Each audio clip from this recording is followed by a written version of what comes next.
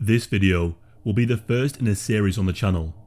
I have seen the Tank Man picture so many times, but I'm ashamed to admit I didn't actually know a great deal about it. So, this series will be dedicated to giving the backstories to the dark pictures in history. Some of them will be photographs that helped change the world, and hopefully we can give the context to the pictures so they won't be forgotten.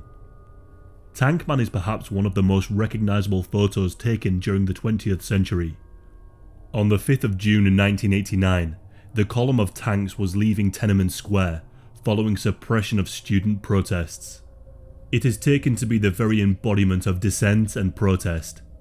The power of one man standing up for what is right. One man versus the Chinese state.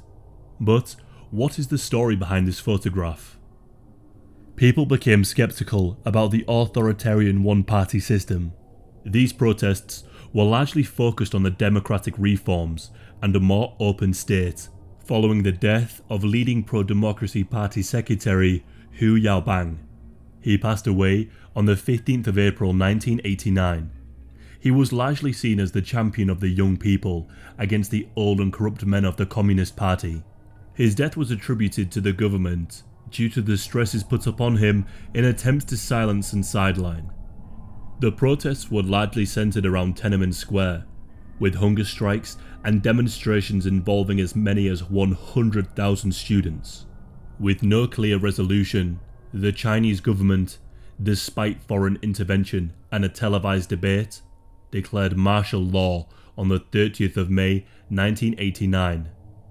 250,000 soldiers were dispatched to the capital, treating the protesters as terrorists and counter-revolutionaries. They were given orders to clear the square with any means necessary. With automatic guns, armoured transports and tanks, the square was cleared as the Chinese army fired wildly on their own citizens. Even ambulance drivers that tried to attend the injured were shot. Protesters responded with Molotov cocktails to fight back, but they were crushed by the armoured vehicles and shot to death as they attempted to flee.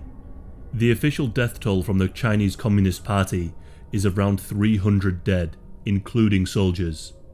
But independent estimations range from 1,000 to 10,000 dead, and many more injured as a result. Brave media correspondents from all around the world came and captured the horrors unfold. One BBC journalist was near the front line when they opened fire. As she ran, she witnessed someone being shot right in front of her eyes. As she attempted to flee, she fell over his body. Against this backdrop is where we find Tank Man. On the 5th of June 1989, armed with only what appeared to be 2 bags of shopping, Tank Man boldly stood in the road, in front of the oncoming tank column. The tanks one by one stopped as the man stood still in their direct path. When the lead tank attempted to drive around, Tank Man merely stepped to the left, blocking the tank again and again. Without warning, Tank Man then climbs onto the tank, peering into the top hatch, before appearing to lean inside. After a chat with the tank commander, he jumps off of the tank and steps to the side. As the lead tank again builds up speed, he steps again back in front, bringing it to another stop. This time, the tank commander appears from his tank, and they have another chat. Other apparent protesters join the man and indicate their peaceful intentions, hands raised. They beckon Tank Man away to his unknown fate. His legacy is still a potential thorn, even recently with censorship issues. Most recently with the Bing search engine blocking pictures, videos and even the phrase Tank Man on the 32nd anniversary of the Tiananmen Square crackdown. The protests and strikes at Tiananmen Square with the subsequent violent crackdown are perfectly summarised in the Tank Man photos and videos. The power of individual protest in a perfect, almost too on the nose depiction of what happened. As is often the case, the story behind the photo is much more complicated.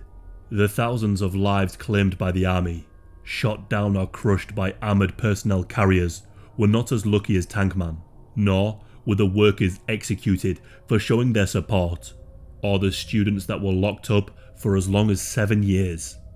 Perhaps it speaks to it being easier to crush or gun down large groups of people as opposed to one man. Like the old quote, "The death of one man is a tragedy, the death of millions is a statistic." Perhaps the soldiers in the tank that day had sympathy for the protest. Perhaps Tankman caught them on a good day. The Tankman photos and films are perhaps so interesting due to the mystery and anonymity. We know more about the protest leading up to the man versus tank showdown than we do about the individuals involved. A microcosm of the protest, a poignant act of bravery and individual defiance against the state. Despite being widely seen around the world, there is no definitive identity for Tankman, nor his fate confirmed. The CCP insist they do not know his identity, nor what happened to him. Some speculate he was executed by firing squad shortly after, whilst others believe he made his way to Taiwan and became an archaeologist. Either way, his role in our collective history is an important one. One hopes he managed to survive and live a happy life, and did not join the many who were murdered by the state for mere protest.